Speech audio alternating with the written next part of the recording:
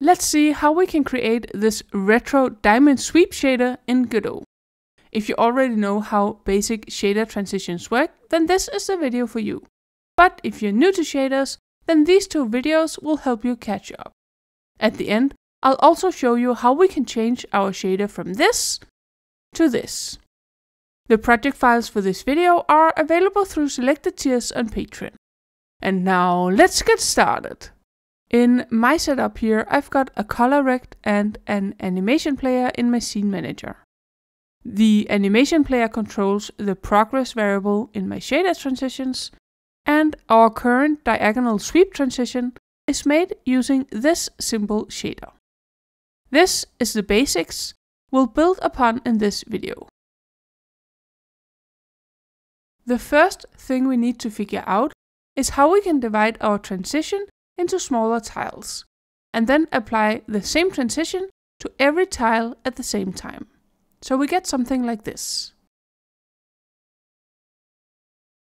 To create the tiles, our shader needs to know how many tiles or squares we want to divide our screen into.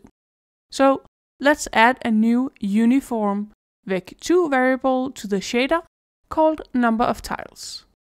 I like to have the same number of tiles as my pixel art game, so my values are based on my viewport size divided by my tile size. But another solution could also be to use 16 by 9 or 16 by 10, depending on the resolution of your game. Or you can do something completely different. The fragment shader's UV coordinates can give us the position of the fragment we're currently working on. This goes from 0.0 up here to the left and 1.1 down here to the right. We can then multiply this with our new number of tiles vector.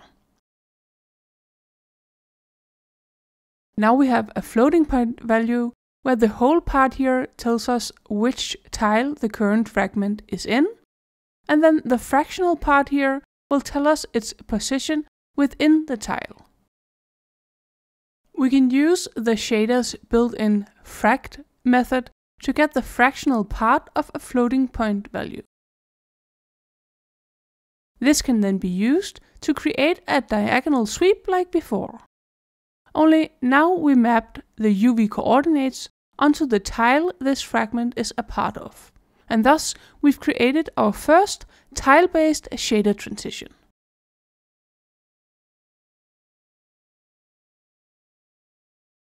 If you're getting a black screen when you try to test the project, then please make sure you have the correct reset values in the animation player that controls the shader values.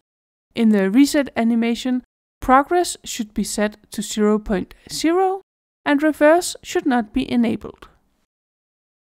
And now let's see how we can create the diamond transition. I'm first drawing how I want my transition to look at progress 0, 0.5 and 1. This makes it easier for me to figure out how to create the shader. To create this diamond in the middle here, we need to look at the Manhattan distance from the center of the tile to the fragment's position. We can find this by first creating a new vector going from the center to our fragment. And then add the absolute value of the x and y coordinates to get the Manhattan distance. This can then be compared to progress times 2 like before. If you don't want to use the absolute method twice here, then you can just apply it to the vector instead. And now we've created our diamond transition.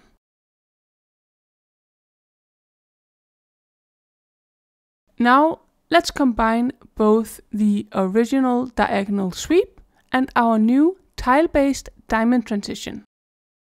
We're now adding 4 parts that each goes from 0 to 1. So now we also need to multiply progress with 4 instead of 2.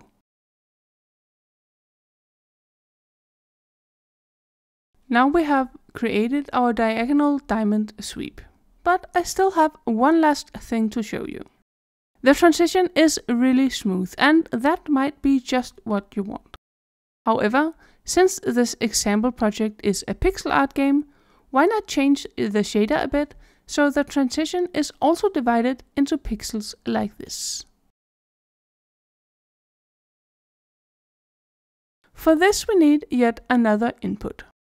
This time we need to specify the number of pixels each of our tiles should be divided into.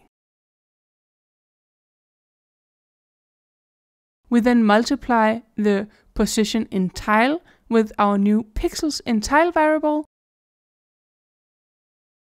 and round this.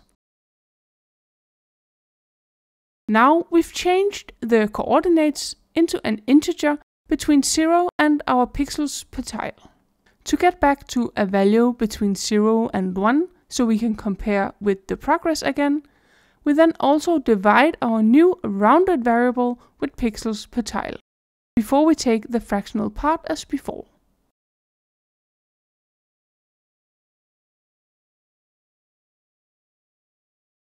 And there you have it.